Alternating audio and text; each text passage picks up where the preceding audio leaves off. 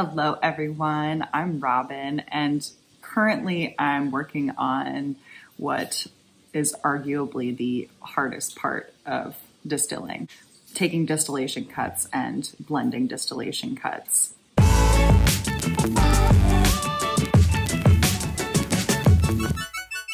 This is what makes up the final spirit, and it's just a whole bunch of decision making, essentially.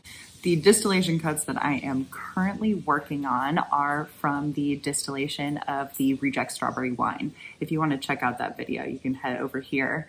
But essentially what I did, just to recap, is I took 2 batches of reject strawberry wine, distilled those, and now I have a white brandy.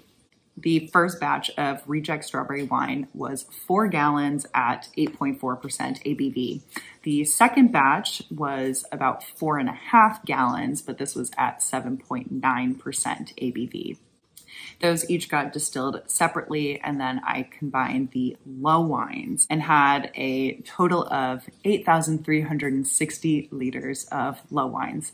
This is about 2.2 gallons, and that was sitting at 42% ABV. I then distilled those low wines and collected a bunch of jars. I collected 420 mils of 4 shots and discarded those. Those get put in a jar that I use for cleaning. I collected 4 small jars of heads, 2 much larger jars of hearts, and 4 small jars of tails. The hearts got combined into this jar right here, and I have about 1.5 liters. And now what I'm struggling with is figuring out how much of the heads and the tails to mix in with the hearts, if any. And this is really challenging because it is just decision making. Depending on what you're distilling, the heads, hearts, and tails are obviously going to taste different, right? The heads might be fruitier, they might be more floral, they might be more chemically, they might be more nail polish remover-y. There might be some butterscotch in there as well. It really depends on what you've fermented. Then the hearts are going to typically taste good, right? You're going to be tasting what's coming off the still and going, ah, yes, that is good.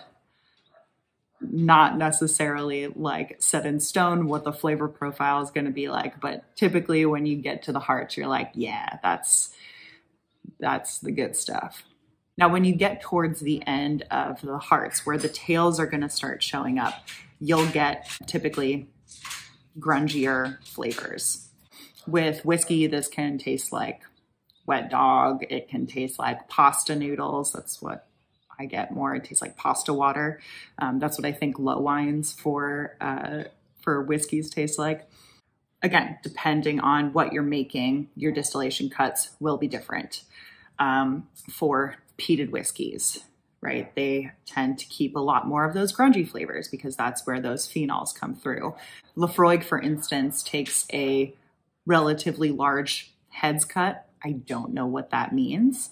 But they discard a lot of the heads, which has those lighter, more floral notes in whiskey.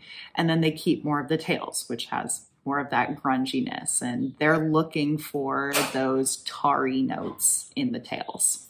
There are also different methods for how you take your distillation cuts. I know Jesse from Still It has a full video on this, but you can take, right, individual jars of cuts that way, or you can do rolling cuts.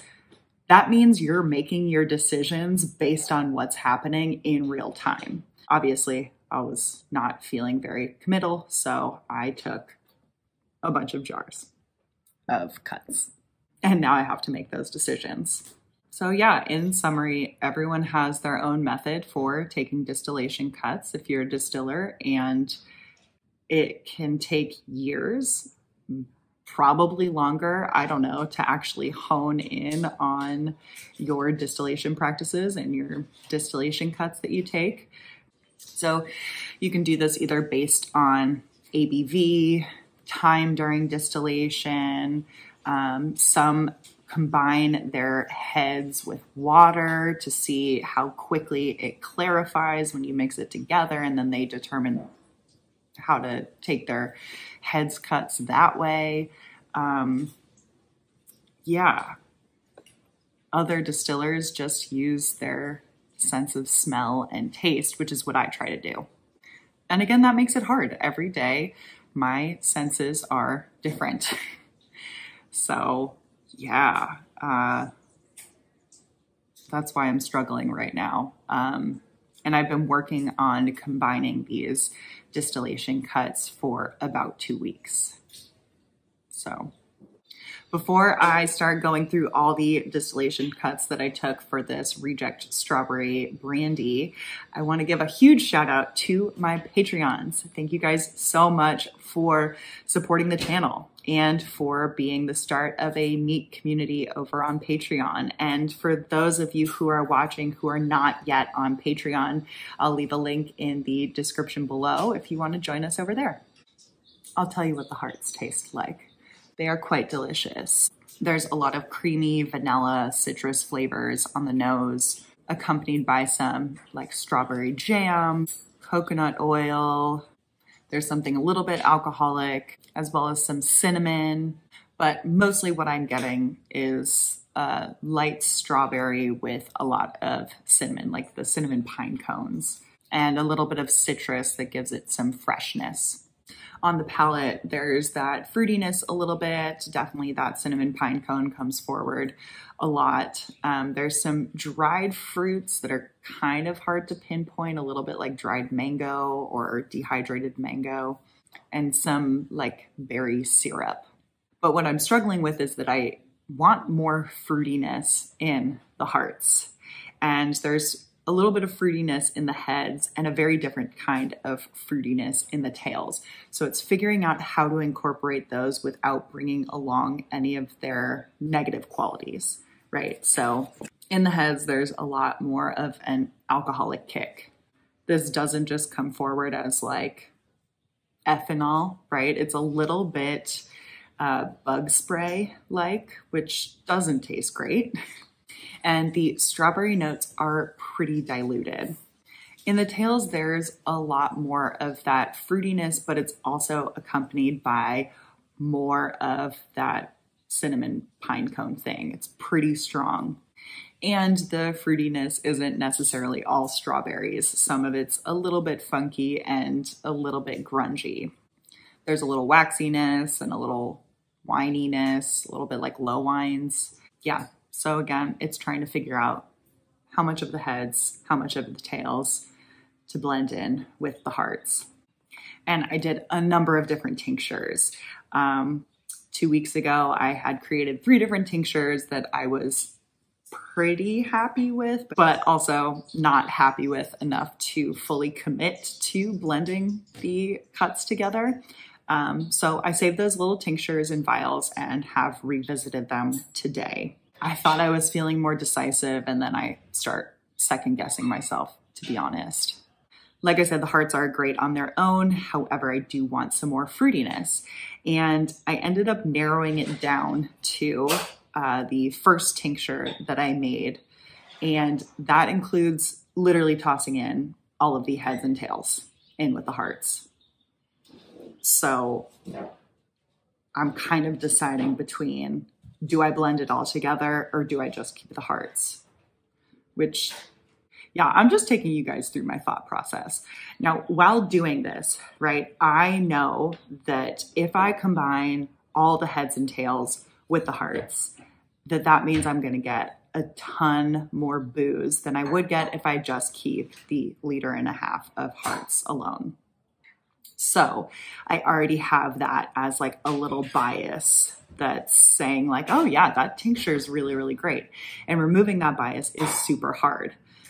Also, the only person I have to kind of bounce the tasting notes off of is Jerry, and he's cooking breakfast in the kitchen right now. I am.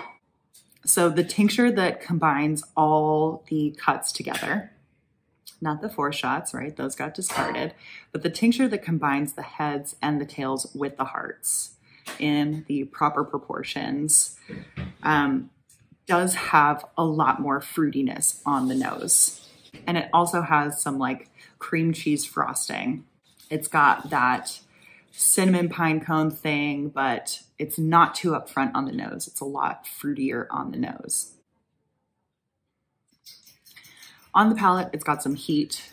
It's sitting at 74% ABV, and it's got a creamy mouthfeel. So I'm really enjoying the mouthfeel. There is that fruitiness that comes forward, I think a little bit more so than just the hearts alone on the palate, but it does have a lot of that cinnamon spice. So I guess the question is, do I mind that cinnamon spice? Do I prefer that cinnamon spice? Does it come forward more on the tincture with all the cuts versus just the hearts cut itself? It's pretty close. So because I'm planning to oak infuse this, and the hearts versus the tincture with all the cuts seem pretty close with just like a little bit more fruitiness, I'm leaning towards combining all of the cuts.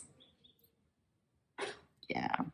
If you have any questions about distillation at all, please let me know in the comments. And if you enjoyed this video, if you found it useful, make sure to give it a thumbs up and subscribe to the channel. Share the video with your distiller friends.